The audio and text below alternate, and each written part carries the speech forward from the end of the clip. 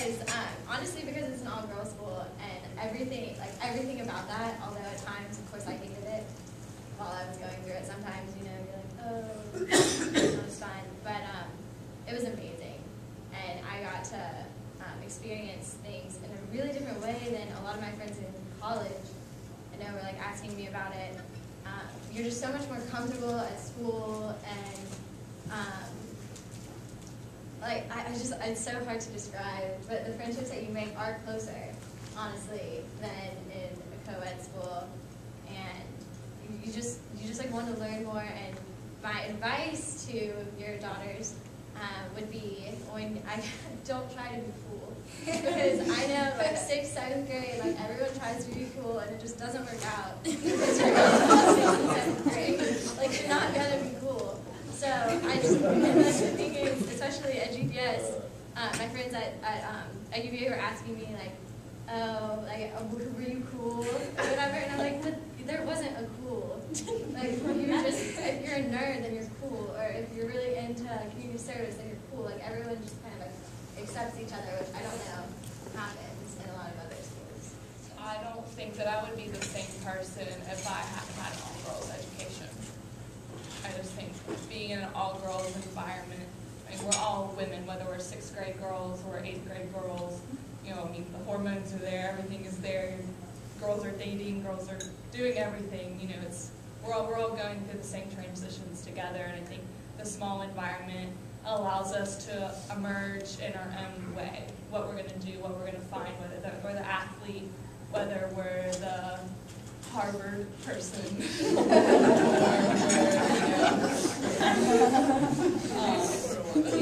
the actress, whatever we are. I think it's a lot easier to find that in an all-girls environment. I know I really didn't blossom until I was in GPS. You know, in elementary school, I was a really meek, mild person, but when I came to GPS and I was in this environment, it's comfortable. It's a community. It's homely.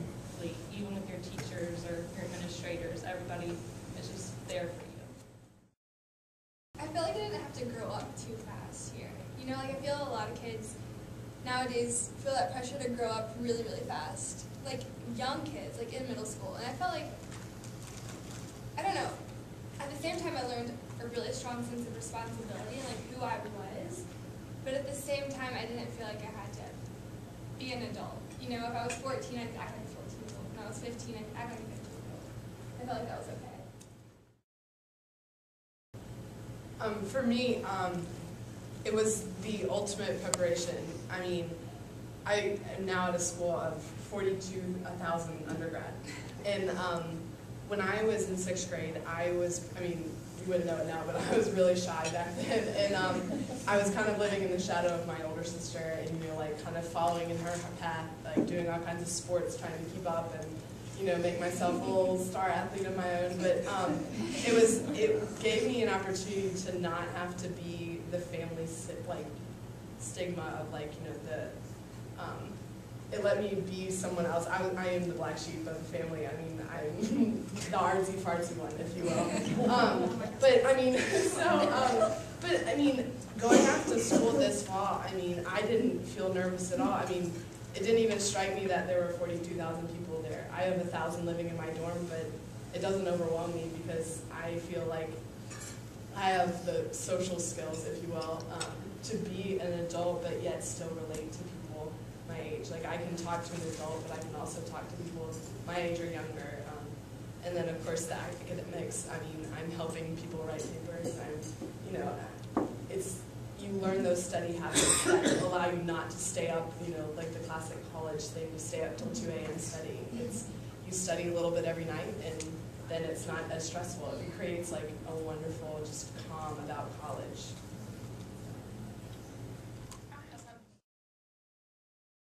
When I was in 6th grade, or in elementary school, I was in grades and athletics and everything else. And I remember one of the biggest adjustments was, and my mom first had to adjust to this and then explained to me that I also needed to adjust. GPS is a girls' preparatory school. And not only is it a middle school and a high school, but it's also preparing you for college and for your life. And I think we kind of take it for granted. but I go to college in Alabama, and Alabama doesn't have an all-girls school, and Tennessee has several. And so it's hard to forget that this is a unique place and a unique thing that a lot of people don't have the opportunity to go to. And so when you think about sending your child here, and when I remind myself before I send my child here, I'm going to have to remind myself and my husband and her that you're getting what everybody else is getting, but you're getting so much more. And then what that actually means is you can't necessarily compare your daughter's 6th grade year to another girl's 6th grade year at a different school. And that might be one of the biggest adjustments. Whereas if you were making a certain grade, or if you were, if you had a certain amount of free time before sending your daughter here, those things might change, but you have to adjust and realize that she's going to a preparatory school, and the adjustments are worth it. So that's one thing I think for parents and kids, that it's a warning and also just like an explanation and hopefully an encouragement.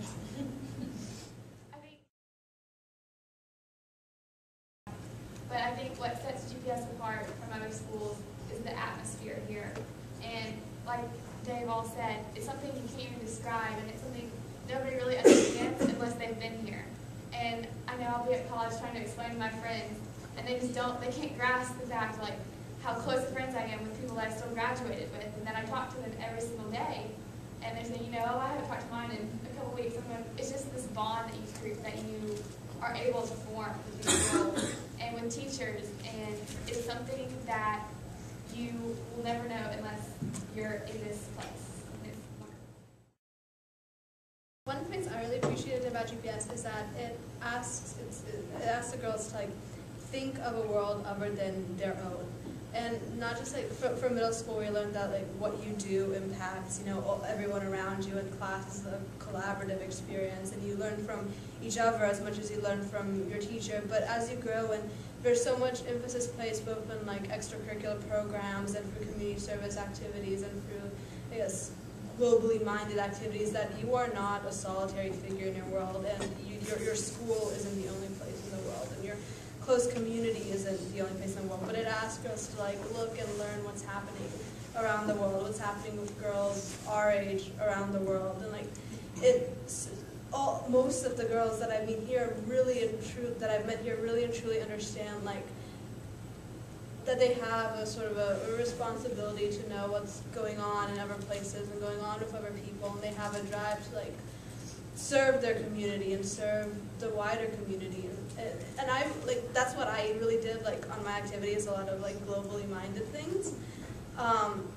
But I really like that, and I really like that the fact that GPS asks you to know more about just yourself in Chattanooga, but know about your entire world and other people, other countries, other places. I really appreciate that. One thing I really kind of took for granted when I was here, and then I went off to college and I realized it wasn't the same, was the honor system at GPS, and the emphasis on you do your work, you do the best you can, and not cheat and all that. We have a pledge, and my freshman year of college, I wrote it on my first test, and I was like, wait, this isn't GPS, but that is something that is so ingrained in me, and really, really, I think I learned it here to stick with, to have character, and to not cheat, and to, depend on myself, and that was something that really is important, and I've learned here, so. I felt like I lived here. I could leave my backpack in the middle of this room and come back, at the end of the day, and my laptop would still be there. Yeah. And now I go to the library at Clemson, and I have to get someone to watch my stuff while I go run to get a drink of water or something. And that's, it's very different, and it does make you aware of your integrity. Cheating never crossed my mind. That wasn't a thought. Cheating didn't exist. But you're in college and you're around people who are like, oh, well, what did you get on that problem? Or, and everything's on the computer now, so people, it's just, right, exactly. I think from going here, from the time you're in 6th grade, they kind of instill this idea that you can